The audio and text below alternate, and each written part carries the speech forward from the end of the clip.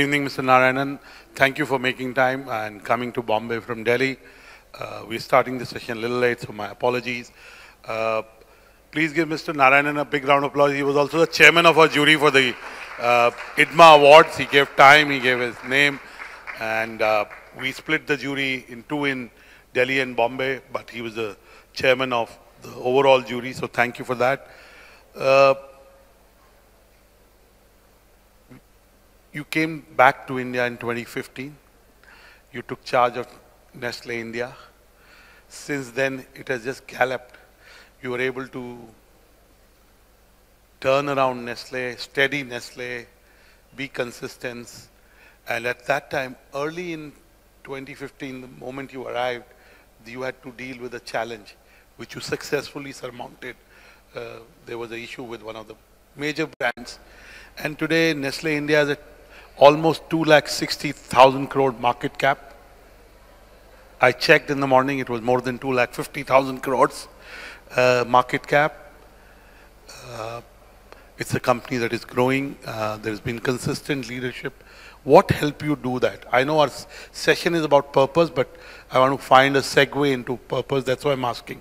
9 years in counting, growth in counting, consistency in counting. What made you do what you did? Thank you, Annurag, for having me here today. And you know, I was just reminiscing as I was listening to some of the speakers. In an age of bullshit jobs and technology, I think purpose takes on even more meaning. And I think one of the, you know, if I were to, and pardon my being very non-tech, because I'm not a very tech guy, and still believe in some of the old school values that have brought us up. And one of the fundamental of that is that come hail, come sunshine, there has to be something that drives you as a human being. And that something is called a purpose. Something is called a value. Something is called a behavior. Something is called something that you put as your North Star, that you will not allow it to be violated under any circumstances. So I think what faced me at that time was, you know, and people attributed a lot to my leadership. I think it's an exaggeration. I would say that what was important was the ethos and purpose of the team. And the team fundamentally belonged to an organization where respect was at the center.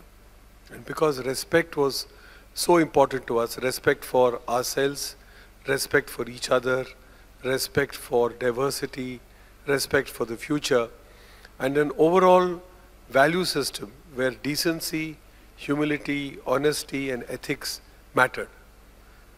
I think these are the combination of purpose and values that helped me keep my own sanity, and also formed the bridge of communication with my team in terms of authenticity and transparency on what we needed to do as an organization. So, you know, again, you were born in Bangalore, you studied in Delhi. Not many people know that you got through into IAS, right? I didn't. I would have aspired to. You aspired, sorry, you aspired to get into the IAS. You didn't, and now a career of almost 4 decades. Yeah. And you did work for Levers too in the early part of your career. How do you define, I'll come to Nestle's purpose and the brand, how do you define the purpose of your own life?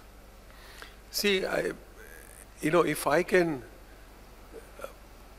I defined for myself my own purpose when I first took a job and worked under a very difficult circumstance that I had to actually shut down a factory. My first assignment was shutting down a plant, and when you're 21, 22 years old, if that's your assignment, it's a pretty grim start, you know. It wasn't a bullshit job. It was very much a job that had to be done. But I said to myself, I said, if I can come out of this and create a positive impact on people, that should be my life mission as something that I would like to do. And always trying to make an impact positively on people by being on their side and not being in front of them. That has always been the way I've looked at leadership. It's called in modern day parlance servant leadership, which is where you seek to serve rather than be served. I think I found this to be hugely satisfying, hugely enriching. And as I today face the evening of my career, I realize that the good wishes and goodwill and the gratitude of hundreds and thousands of people whom I've had the privilege of interacting is probably far more than the value that I have created for organizations or that 2,60,000 crores that you talked about. I mean, those are all facts and numbers, but I think in this age, and this is where I really appeal to the young people, in this age where technology is becoming a threat, guys, human beings cannot be a threat to themselves. And I think that's something that I would like you to reflect upon. If you allow yourself to become a threat to yourself and to others, then I think you have a bigger crisis on your hands rather than AI trying to eat up a couple of jobs or a couple of professions. And you know, I'll come to the purpose of a company, of Nestle, of brands, and how can purpose be brought to action? How do you define purpose? How do you measure that you're doing well on the purpose that you set out on? But let me build on what you said. You said a person becomes a threat to himself or herself or to your... Why don't you build on that? You're obviously referring to certain kind of behaviors or the focus on oneself first, you know. You know, I think you realize, especially in a crisis, and I don't know, by the blessing of God or by the hand of fate, I have had numerous crises to deal with. So I've become a much hurt soldier in all that I've been through. And one of the core realizations that has dawned on me after many years is that managing yourself is more than half the problem in dealing with a crisis. I think as leaders, we fail to deal with ourselves. When the Maggie crisis happened, or when any of the other things, when COVID happened, for example, I was cut off from my team for extended periods of time. And it was very difficult because you were expected to lead an organization of 8,000-9,000 people with no idea whether you will be alive tomorrow or not. I mean, the disease was so virulent, it could have killed anyone. And yet you have to provide hope, support, and a future prospect for people who are themselves distressed. You see that distress, and yet you have to remain calm, because that's what leadership is all about. I mean, if you start quaking, and if you start shaking, and if you start falling apart, your people around you are going to fall apart too. So I believe that three things become important. One, the focus is not about you. In any difficult moment, if you take the focus on you, the person, and the impact it will have on your career or your reputation or whatever, I think you're on a very, very slippery path. Because you'll start doing all the wrong things, because the right things that influence your career will be the wrong things that could get the organization or the group of people out of difficulty. The second is managing your emotions. I think managing your emotions, some of us are born the way we are born, and we are calm by nature. I'm usually pretty calm by nature, because one of the characteristics that I picked up from my mother very early in my life was never take yourself too seriously. She never took herself too seriously, and she always used to laugh and joke. Even when she had cancer, she was the only woman I know who used to actually laugh about it, saying that, God has given this kind of gift to me. So that kind of feeling got into me as well. So I think managing yourself and managing your emotions.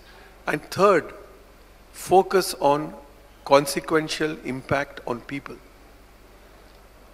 Again, I quote my grandmother, my maternal grandmother. When I came back and went to seek her blessings during the Maggie crisis, I asked her, and she was I think a middle school educated woman of the old days, fiercely independent, but also fiercely committed to various causes. And she told me, she said, my only lesson to you in management, take care of your people. And they'll take care of everything. They'll take care of everything. So I think, these are simple lessons, but when we become so obsessed with who we are, what people think, if I'm here to try and make an impact on you, I think I'm making a big mistake. You can see me through in 2 minutes, right? Saying, yeah, this guy is a bloody fake. He's coming and telling us all about these things, but actually what he does in life is something that's totally different. So I think authenticity, transparency, mooring on a cause. I was recently, a few days back, visiting Akshaya Patra in Bangalore. I think one of the most fantastic organizations that I have witnessed in my life. They called me to talk about leadership. I said, how can I talk about leadership to people who are so evolved that you can teach the world? 2.2 million kids being fed every single day across 72 kitchens. Dirt poor kids, fed nutritious food with absolute top class quality standards. I had a food company. I know a thing or two about quality. The food served out of those kitchens are the best hygienically that you'll find anywhere in the world. So I think if people, and you don't work in Akshaya Patra for making a career. You don't become vice president, senior vice president, director, and senior director.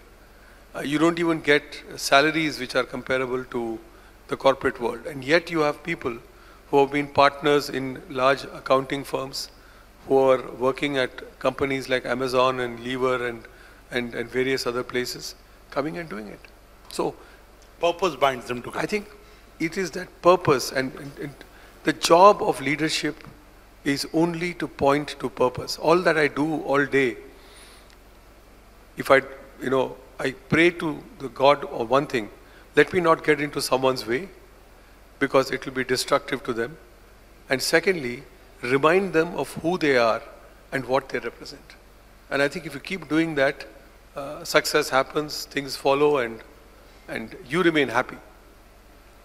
So clearly your purpose is to be able to, you talk to servant leadership. I read about it first time 30 years back in a business school. And it's true today also, where you put people first, and of course the organization and the brand and business will prosper. Now, what is Nestle's purpose in India? And how would you say Nestle India is doing on the purpose it has set it outside? Look, I think Nestle's purpose, which is unlocking the power of food to positively impact the quality of lives of the current generation and generations to come, is the word. But what is the thought behind it? The thought behind it was 165 years ago when Henri Nestle saved the life of a child. Switzerland was desperately poor, can't believe it, but it was. And he put together a combination of wheat flour, of milk, cereals, and gave it to Werner, a child who was dying. The child survived, and he gave it to more children. And end of it all, the person who was heading that canton or that village, I told him, you need to run a business model because you'll go flat broke. I mean, as it is, you're a relatively modest person of modest means. How long will you keep doing this? So he set up a company in order to make this product for children.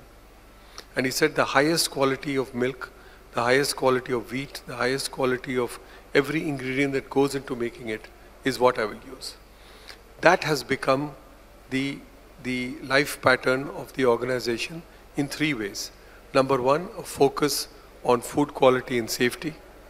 Number 2, a focus on partnerships. We are an agriculture-based company. So food quality and networking into the agricultural partnerships is a key part of what we do. And third, creating positive impact on communities. You know, I'm very proud of the fact that as a company, I deal with more than 100,000 farmers. And these 100,000 farmers, we have dealt with them for the last 50, 60 years. Even during COVID, my only request to my team was collect every drop of milk that these farmers give you. And they're all farmers from the Punjab. Some of them call their house as Nestle house. But the reason why we did so was trust is at the center of what an organization stands for. If you walk away in difficult times, then I think you walked away from a relationship for good. So these are the 3 tenets of the organization which have got executed across brands, across businesses. Today, for example, in a brand like Nescafe, which is creating exciting moments in coffee, we run a program called the Nescafe Plan, working with about 5,000-6,000 farmers in Coorg to produce sustainable coffee. We give them plantlets which are of the best yield, the most resistance, and as a consequence, more than 60% of the coffee that we procure is sustainable coffee. So every time you drink a cup of Nescafe, be rest assured that it is sustainable coffee that you're drinking. And the farmer is paid between 2 and 3 rupees and 50 paise more to produce that sustainable coffee, because he is sacrificing something to produce that coffee. Different ways of engaging brands, different ways of building purpose, but purpose has to be built into the brand and purpose has to be built into the operations. Only then will purpose be sustainable in the organization. It has to be core to the organization and part of the strategy. And your employees have to feel it. I mean, when my people go and visit the Nescafe Plan or when they visit Moga to the farms, they have a deep sense of pride because they say, wow, this is what this company is doing. We don't talk about it. We don't, you know, you're giving me the opportunity today, I talk about it. But we don't take out, you know, advertisements and brochures and booklets saying, you know, what an organization we are or what we are doing. We are sometimes, I guess, a little too self-effacing. And therefore, we also get ourselves into trouble because of that. Because we are self-effacing, so somebody decides to give you a whack, and we take that whack. Yeah, you know, I don't know, I told you who I met yesterday morning before I flew to Bombay, and he's a friend of yours, and you met him in 2015, and you met him and another friend of his who was running the other company, 2 companies that matter, and, you know, he was praising you and saying exactly the things that you're talking of, both at a personal level and a professional level. When I meet people like him to get some advice and wisdom, because I really look up to them. But coming back to purpose, how do you measure that you are true to your purpose? For example, you talked about the Nescafe Plan. What has happened to the lives of the farmers? What has happened to the community? Is there a way you keep track? Or you're talking of these agriculture ecosystem in Punjab, in Moga? What has happened to them? So are you able to measure, improve? We keep track of the income levels and the improvements in prosperity because we are in touch with them every day. So we know how their lives are improving. The farmers in Punjab, you know that state very well. It's a state where honesty, integrity and trust makes loyalty happen. We have stuck to farmers for 50, 60 years and they have stuck to us. Means something we must be doing right for them. Today we are investing in reducing the carbon footprint because cows generate methane, which is not good for the planet. So we are trying to do our best in terms of biodigesters. You see an improvement in their lives. They're getting a little bit of electrification of their homes. The fireplace is being now run with biogas. What would have been run with wood and other stuff, making it I saw it in for the women. E4m Do Good Awards, the entry, and I saw the Yes. testimony of the farmers. Yes. I saw that video. Yes, yes. So I think we measure this impact.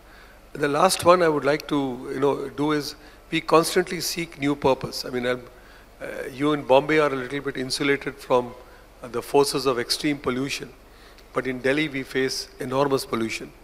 I'm very happy and extremely proud that in a few months' time we'll be commissioning a biomass boiler in Moga in the Punjab, which will actually use stubble waste as briquettes in order to produce steam.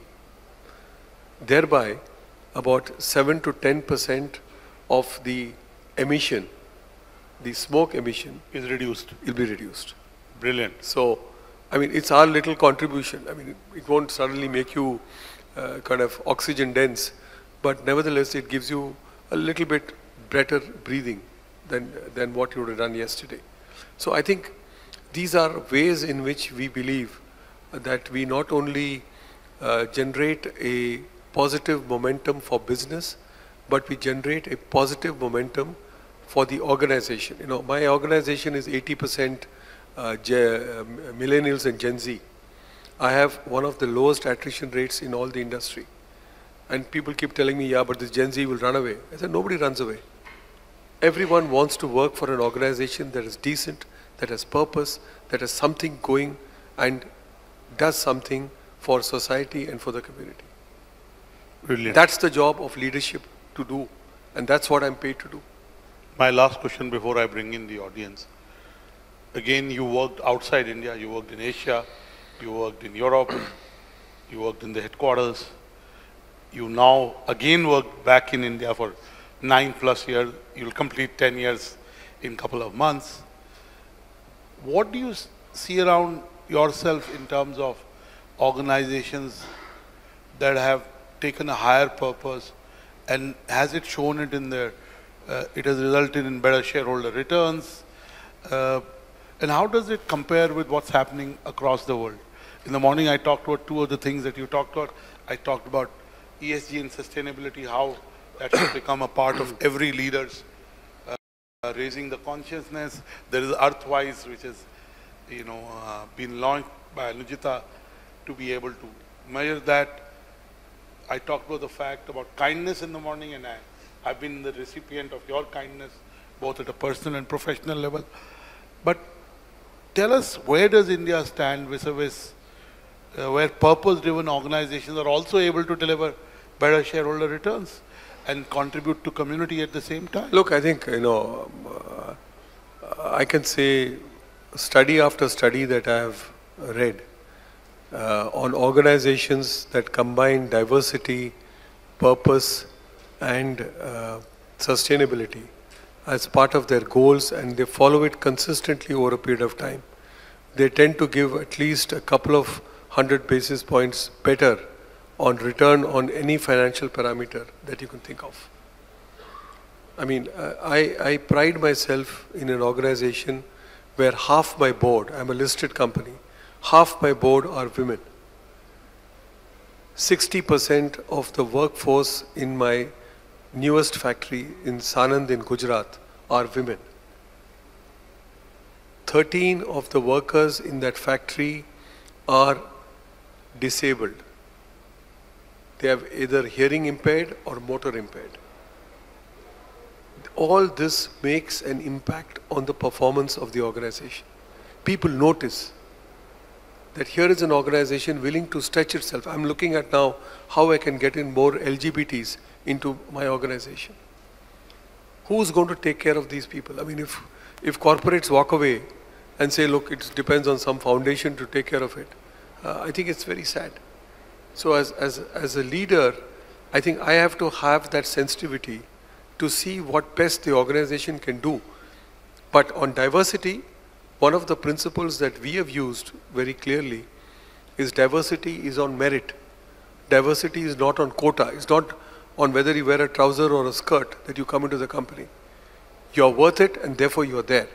Because I think it's important for the woman to also feel that I am worth it and therefore I'm in this organization, not because there's a stupid quota that says 50% have to be women. So I think there are enough reasons to make organizations, and if you look at it, Annurag, you know better than me, I don't believe any organization has failed because of miserable strategy. By and large strategies, people know how to work out. If they don't know, they'll find people to work out. They collapse because of toxic leadership and toxic cultures. Look around you, the companies which have collapsed. High value companies. They collapse because the leader thinks he is Nero of Rome, or he can do anything to anybody in the organization, and this is how the unwinding starts.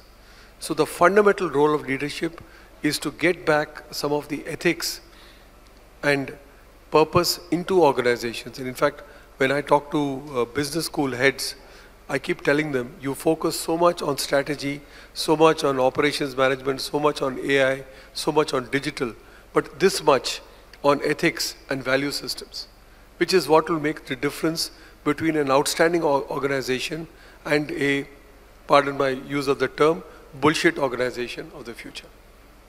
Thank you, Mr. Narayanan. Clearly, he believes in what he is doing with conviction, and that's what really he brings to play every day at Nestle India and all the roles. We have the good pleasure of having him here. We could take one or two questions.